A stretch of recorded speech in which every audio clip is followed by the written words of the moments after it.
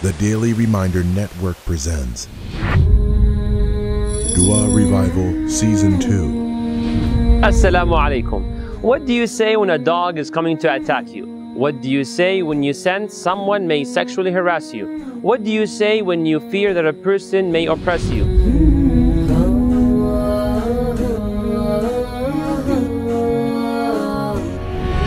The bottom line is, brothers and sisters, what do you say when you fear that there is someone who may harm you? In addition to taking the proper action, there's a dua which you should say in such cases so that Allah may suffice you and protect you from their harm. It was a dua as narrated in Sahih Muslim, which a young man said to be protected from an oppressive ruler who sought to kill him. Why? Due to his faith. The ruler sent him with a group of soldiers to the top of a mountain to be thrown off the cliff. But the young man said this dua, so the mountain shook, the soldiers fell, and he survived.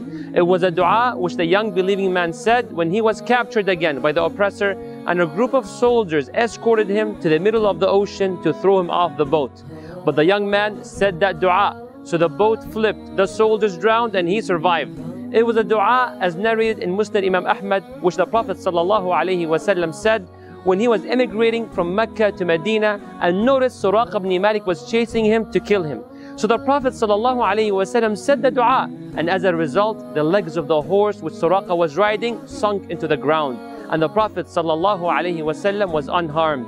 Brothers and sisters, if you ever feared any harm from a group of people or any enemy, then say the following dua. Allahumma, O Allah, ikfineehim, suffice me and protect me against their evil, bima shi't, in any way you will. So once again, the dua is Allahumma ikfineehim bima shi't.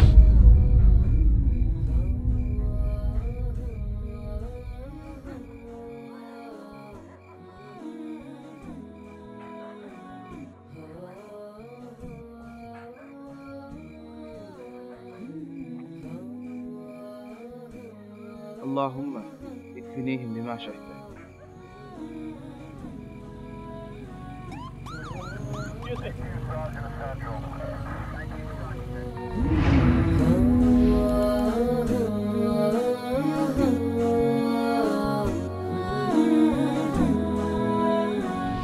May Allah protect you. May Allah make you as means of protection to the ummah.